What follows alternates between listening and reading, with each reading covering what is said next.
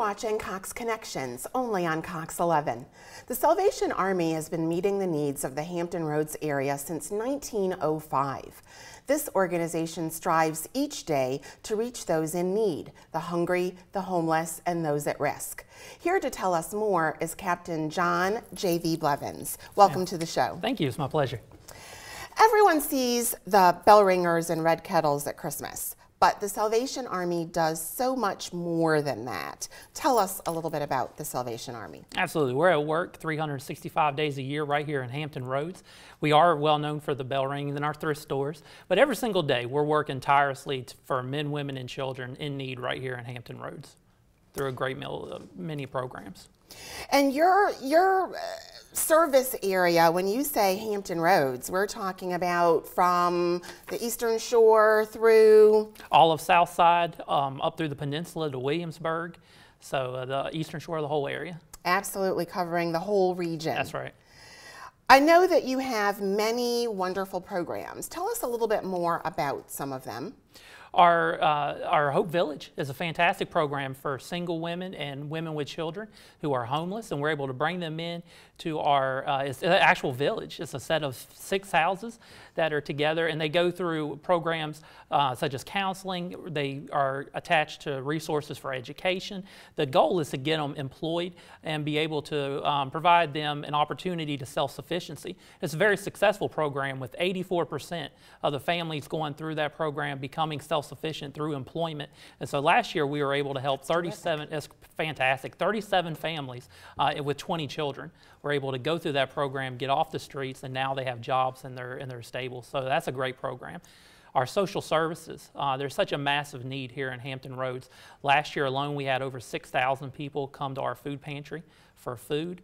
We helped over 1,200 families with utility assistance through our Energy Share program, and the goal is to be able to keep their power on, especially during the summer when it's hot. We want their AC running, and in the winter when it's cold, we want the heat on. So we're able to help over 1,200 families with that, and also to help 120 families with rent assistance, so they were able to stay in their homes without being evicted.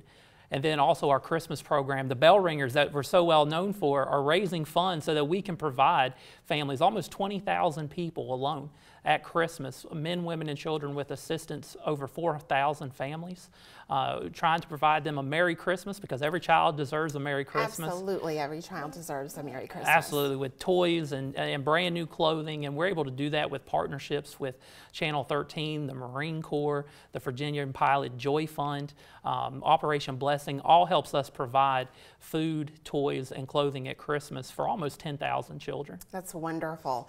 Tell me a little bit more about the services that you provide for homeless individuals.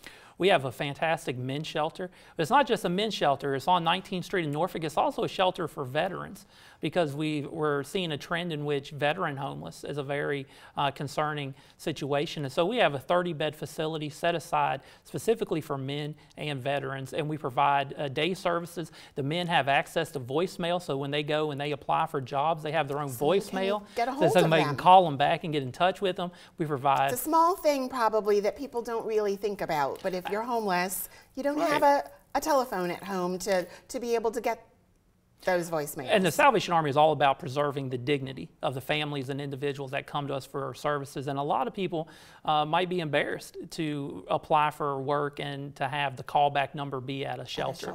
So they have their own voicemail in which they can receive those professional laundry services, counseling for employment, drug addiction if they have substance abuse problems, which leads us to another program that we have at the Adult Rehabilitation Center that's in Virginia Beach, and that's our facility for helping men who have drug and alcohol addictions, and we're able to help them go through a rehabilitation process, and it's very comprehensive and very successful. So helping people to achieve sustainability. Absolutely, that's our goal. I know that you reach our community through the Cox Center as well, which is wonderful, a wonderful, fabulous amenity for the Hampton Roads community. Tell me a little bit more about what's in the Cox Center and what you hope it will do for the community. Absolutely. The Cox Center is our beautiful, fantastic 92,000 square foot facility, just entered its second full year of operation. And what we have is we have a fantastic indoor water park. My children love it. We have a very large and comprehensive fitness center. I believe it's about 11,000 square feet. It's very large. We have an indoor walking track. We have classrooms for fitness classes and ballet, Zumba, all of those types of activities. And we also have meeting space for people to utilize and to rent out. And we also have a fabulous performing arts center and chapel. So you were telling me earlier about some of the classes, like ballet class, violin class, and their ability to reach children who might not otherwise have opportunities like that. Absolutely, and that's the purpose of the Cox Center, to be the heart of the community, to bring people together who might not ever get a chance to meet and interact with each other for their own benefit and for their own growth. And we have fantastic programs that serve youth there. We have our Croc Camp.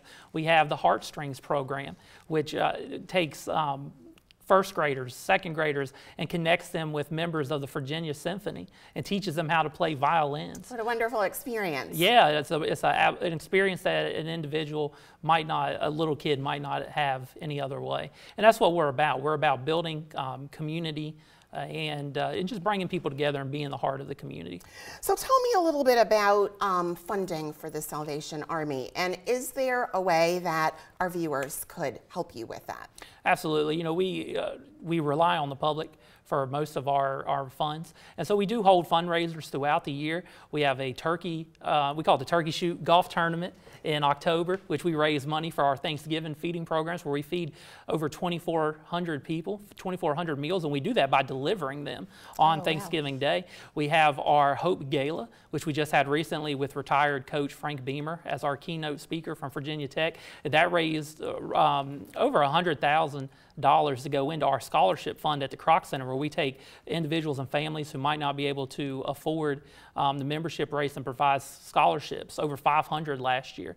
So we have that. We have our annual Red Kettle effort, which is the bell ringers that everybody knows us for, and that provides funds for the entire year, as well as Christmas for those 20,000 individuals that we help at Christmas. And we also have a Kettle Crush 5K run, and that's where people can sign up and do the 5K or a 1K fun run for, with little kids. All of those fundraisers help us raise money throughout the year to serve over 42,000 people. Well, Captain Blevins, thank you so much for being here to talk with us about the Salvation Army today, and thank you so much for the work that you do serving those in need in our community. Thank you. It was my pleasure. When we return, it's a crime that is not seen and can affect those closest to us, especially the young: human trafficking. Learn the warning signs and how you can help when we come back with more Cox Connections.